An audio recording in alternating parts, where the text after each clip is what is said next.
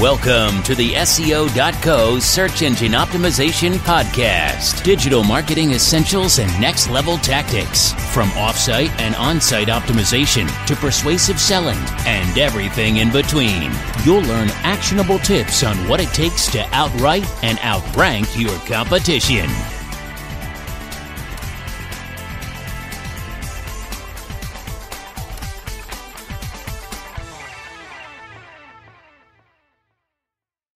Help and troubleshoot content. You might also have a separate wing of your content strategy dedicated to helping and troubleshooting content, guiding users through the use of your products and services, or otherwise lending them support in your area of expertise.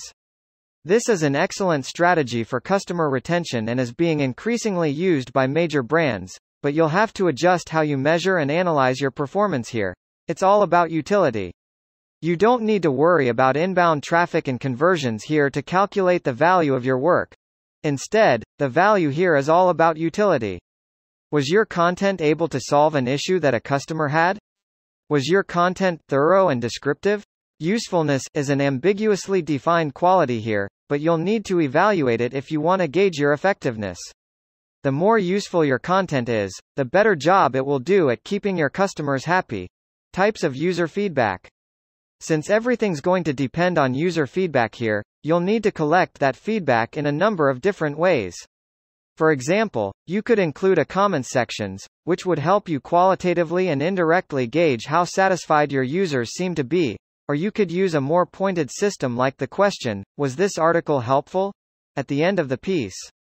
Star rating systems and surveys are also effective.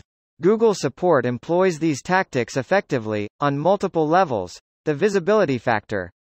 Though usability and user feedback are important factors of success while customers are engaging with your material, your help and troubleshooting content won't do much good if nobody knows they're there. Be sure to promote the existence of this support section on all the typical content syndication and promotion channels you use for the rest of your campaign, and measure your effectiveness accordingly. Email marketing performance. Email marketing can be considered a branch of content marketing since it's usually either relying on content for the bulk of its promoted material, or it's providing the content itself. Accordingly, it's a good idea to track your content performance over email marketing as well. Google Analytics can give you information about how many of your subscribers visited your site, but for more in-depth performance metrics, you'll need to consult your email distribution platform of choice. MailChimp is a fantastic analytics platform to rely on here, especially since it can integrate with Google Analytics directly. Symbiotic relationship with content. First, note that there's a mutual, almost symbiotic relationship between email and content in general. Your email marketing campaign can be used to promote and improve the interactivity of your content campaign, while your content campaign can attract new, more interested subscribers for your email blasts. How you treat email marketing depends on the ultimate goals of your campaign. For example, if you're mostly focused on generating new traffic and sales, email marketing should be focused on driving all traffic and attention to your blog, and you should be measuring how effective it is at this specific task. Engagement factors. You'll also want to look at engagement factors within the email itself. What types of headlines and content are causing people to open emails the most? How often are people interacting with or clicking on links within your email content? You can use heat maps and advanced analytics to determine these metrics, or stick to high-level factors like traffic flow, depending on how important email engagement is for your content campaign. Next level, traffic. You'll also want to take a look at the traffic you get from email within Google Analytics. Segment this traffic out and look at factors like time spent on page and conversion rates.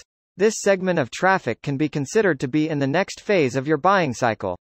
Because they're subscribers, they're already at least somewhat familiar with and interested in your brand.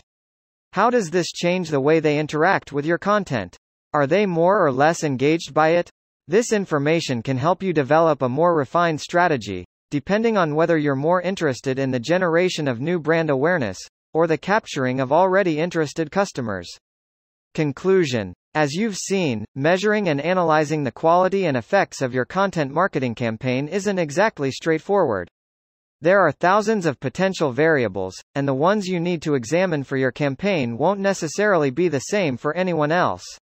Measuring effectively depends on having a clear vision, specific goals, and a general understanding of what success means for your campaign. If you need help getting started with a campaign from scratch, be sure to check out my in-depth guide on planning and launching a content marketing campaign. Following the advice I've presented in this guide, you should be able to effectively track countless metrics important to the health and longevity of your content campaign, calculating your overall ROI and targeting key areas for development and improvement. The keys here, as with most marketing campaigns, are consistency and effort, so keep working hard toward measuring and achieving your goals. If you represent an agency, I suggest you explore partnering with us via our white label SEO program to get in touch.